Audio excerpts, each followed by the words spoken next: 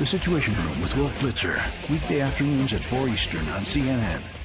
This is how they dealt with a disruptive passenger on one Iceland air flight yesterday. All they needed was some heavy-duty tape and plastic ties. Iceland Air says on a flight from Reykjavik to New York, a disruptive male passenger was hitting, screaming, and spitting at other passengers while yelling profanities. But the airline said the unruly and threatening passenger was restrained by others on board. Here's a picture posted on Facebook of the disruptive passenger. He was wrapped up in tape and bound with plastic ties in his seat. Iceland Air says he was monitored for his own safety for the duration of the flight and was met by authorities at JFK Airport. The Port Authority police in New York said the man was apparently drunk and was not charged with any crime but was taken to an area hospital. The person who posted the picture on Facebook was a friend of one of the passengers on board and said the unruly passenger bought a duty-free bottle of liquor and drank it on the flight. Iceland Air confirmed to CNN that duct tape